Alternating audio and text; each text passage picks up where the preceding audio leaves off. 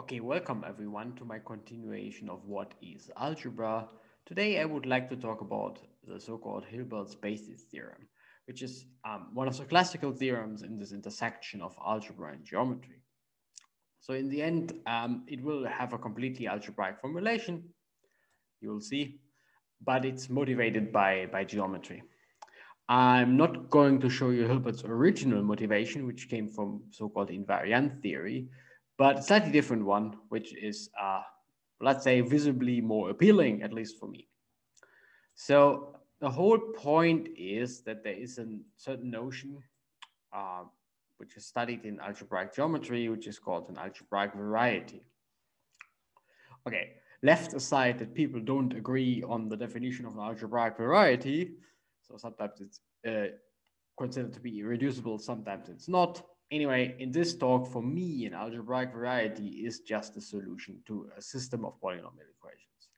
Either one polynomial equation, as in my picture up here, I will explain a picture in a second, or a system of linear polynomial equations, or even infinitely many polynomial equations. So kind of, let's say in this case, a subset of R2, which is a zero locus of a polynomial. And that's an algebraic variety. And this is really a classical, a really, really classical topic in mathematics. So the most, well, maybe the first ever studied geometric objects, something like those guys here, right? Circles. Circle was certainly an object that was studied, is studied for a very long time. All of these fall in this class of algebraic varieties. So the kind of the idea is that algebraic varieties are in between um, completely random and very regular, and therefore very interesting. Um, of course, there are also solutions to polynomial equations, and polynomial equations, that's what mathematicians do all the time. So yeah, sure. So let's have a look at the picture. So so this is R2, and I have four polynomial equations. I have my red one here, x squared, or maybe I do it this way. My red one, x squared plus y squared equals 1. And that, of course, gives you the circle that you see here in the middle. Just think about all the solutions to this equation. That's the defining equation for the circle. If you disturb this a little bit, then you have a green equation, and you get, well, let's say you disturb it in one direction on one axis, you get something like an ellipse, which looks a little bit like this. This is a really bad ellipse. Here's a better ellipse on the left hand side of the picture. Anyway, I think you get the point. If you disturb that a little bit further by swapping the signs, then you get a hyperbola, which roughly looks like this. That looks very good. And slightly different, doesn't quite fit in the family I just showed you, is a hyperbola, which in this formulation roughly looks like this, right? It's x minus y squared. And this case equals 1, such that it starts here, for example. This is a point 1, 0, and that's, of course, a solution to this equation, right? So this is how you should read this.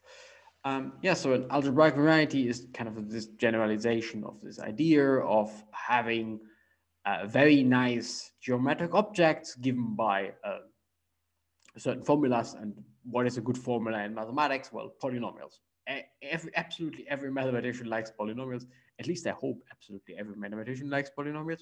Probably not. Probably will find someone who doesn't like polynomials. But anyway, I do like polynomials, and I hope you do as well. And yeah, zero sets of polynomials are nice objects, and they are part of algebraic geometry, or geometry in general.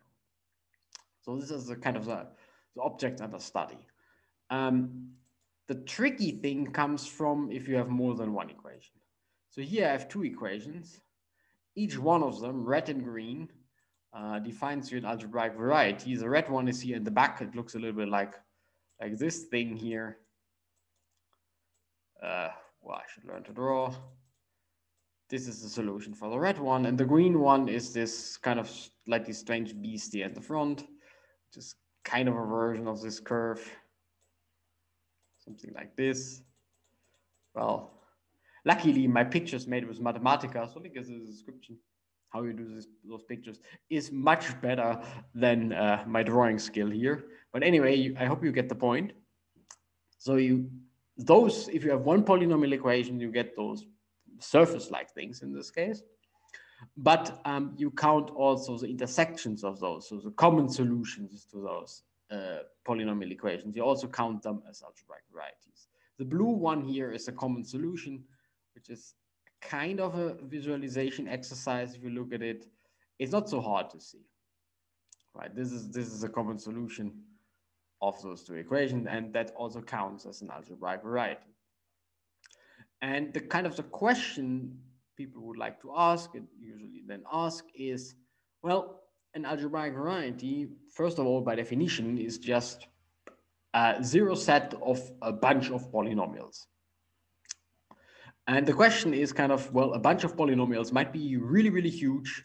And the question is, can you always find finitely many polynomials such that my algebraic variety, my zero locus, is exact. My set is exactly the zero locus of only finitely many polynomials, which is, of course, a much stronger statement in some sense, if you think about it, right? You could have hundreds of equations, and you look for, well, or infinitely many, and you look for a common solution, and maybe you can find finitely many such that this works. My first hunch would be, no, this just can't work. But actually, the answer is yes, it does, which is a bit surprising, in my opinion, at least. So, right, so this natural setup, you have solutions to polynomial equations. Mathematicians like that, and hopefully everyone likes that. Anyway, and they define geometric objects, and you kind of wonder whether those geometric objects can be kind of nailed down by a finite amount of information instead of a potentially infinite amount. In this case, this is of course true because I just have two, and I just told you I want to look at the intersection of two. But if I would give you an infinite number of those things, it might not be clear whether you can strip it down to a finite number, right? Even if I give you four, so here are four equations, they correspond to the colors that you can almost not see in this picture, and that you almost can't see them is a little bit the point, because this problem is actually not easy if you think in terms of pictures, and that's why you might want to have some algebraic approach to tackle it. So I claim the intersection of those four equations is actually the same blue line as it was before here. So it is the same. I just gave you four equations instead of two, and I claim the intersection is the same.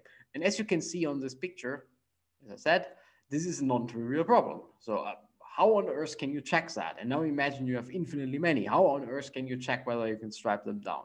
Certainly not. Well, maybe not by looking at those. So the blue line from before roughly lies here.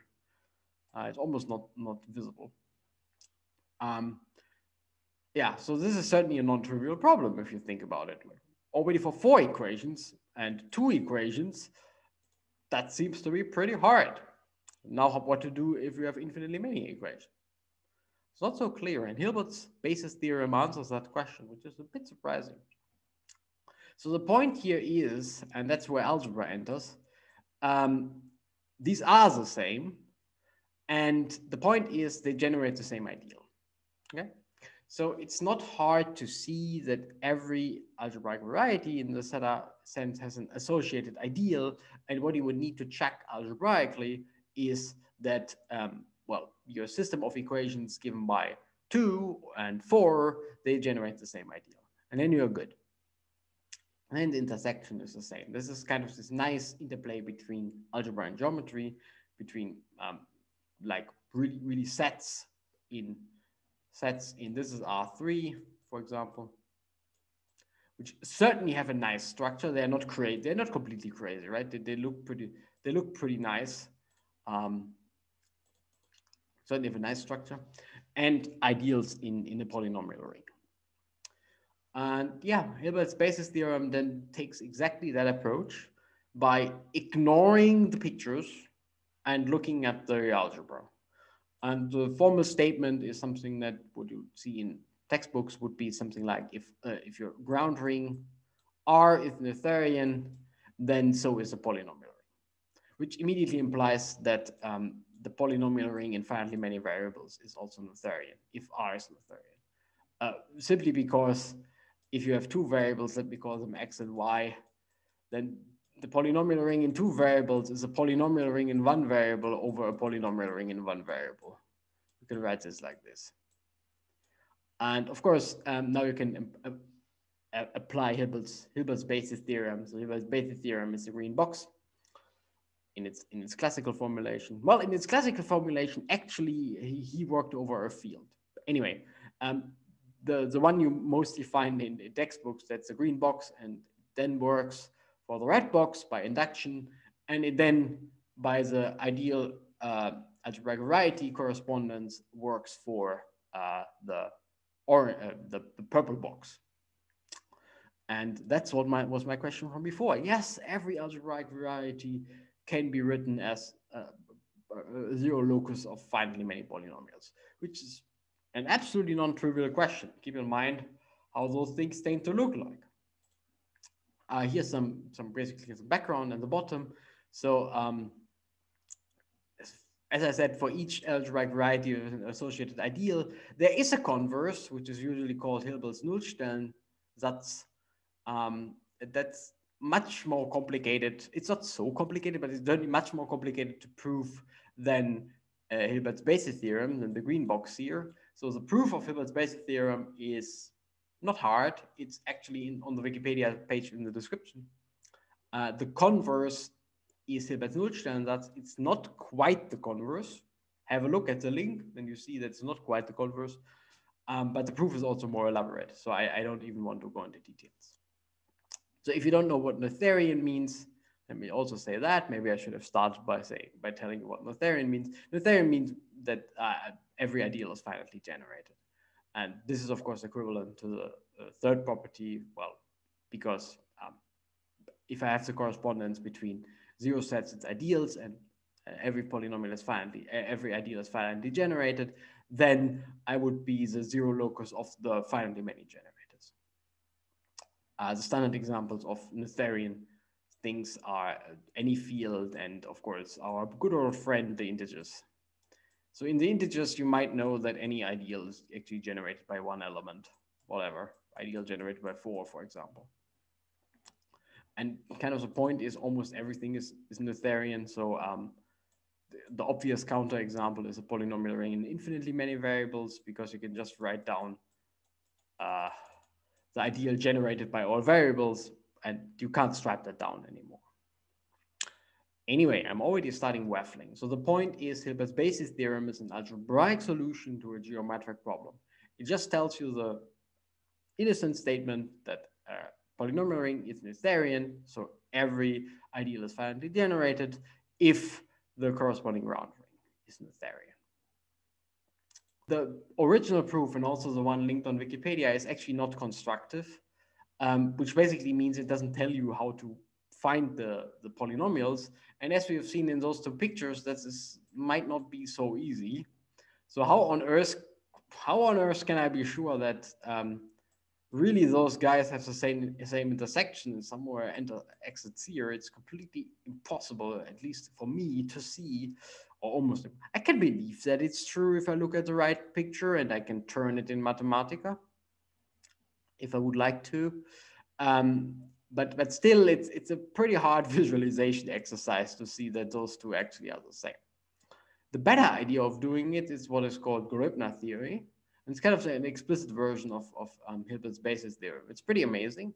It's an algorithm, which I can't explain in this video because the video is too short. Life is too short in general. But anyway, it's an algorithm which I just ran in Mathematica, and Mathematica tells me that those two ideals are the same. So this span and this span, which is an algebraic solution to the problem of looking at those two pictures. That's the whole point, right? We want to do algebra because in some sense, algebra is more easier at least to do than geometry. Geometry should always be the guideline, something like if you have a guideline, then yeah, that's a good one. Geometry is always a good guideline what to study. But in the end, we want something that Mathematica, for example, can understand and just feed it into your favorite computer algebra program, and it gives you a solution. to your maybe geometric problem, which makes it very nice. Just to be sure that I'm not highlighting Mathematica too much, Gribner algorithms are so common nowadays that your favorite computer algebra program will be able to run it. If you're using something different, there will be something like a Gribner basis command that you can run. I'm pretty sure. Anyway, I'm already starting waffling a little bit, so let me just wrap up. So the main idea of Hilbert's basis theorem is actually motivated, or the main question is motivated by geometry. It's about this intersection of varieties, of polynomial equations, of sets. And he just reformulated everything. Let me just say he just reformulated everything in terms of ideals. And then you have a way to check whether this is actually true or not. And in the end, the statement, so an algebraic way to check whether this is true or not. And in the end, the statement is, yeah, every polynomial, every ideal in the polynomial ring is finitely generated, which is then equivalent to your original problem. It's just a nicer and slightly sleeker statement because, well, it's in the realm of algebra instead of in the realm of geometry. And you can ask for, let's say, an explicit algorithm to do it. You end up with something like Hilbert. Anyway, I hope you enjoyed the video, and I also hope to see you next time.